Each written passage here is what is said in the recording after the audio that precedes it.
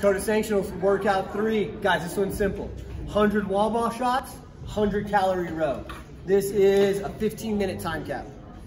Most of our divisions, it's gonna be 14 pounds for the guys, 10 pounds for the girls.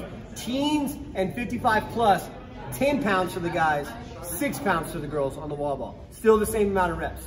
All right, so 3, 2, 1, go. Partner comes in, 100 wall ball shots. Now, we're looking for hip crease below the knee, just like we talked about on the front squats, and hitting the 10-foot target for the guys, the 9-foot target for the girls. If it doesn't hit, there's no warning reps on this. It's a no rep right away. It didn't hit, it hit low. That's a no rep. It's got to hit the actual target every time. All right, obviously they're going to break it up a bunch.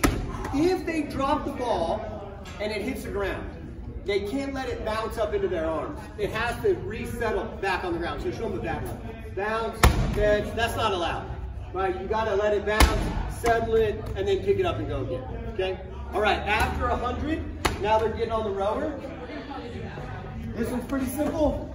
They're just gonna go and hit 100 calories, all right?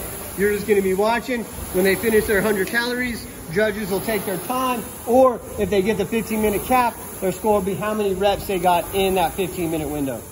Good luck out there, team. What?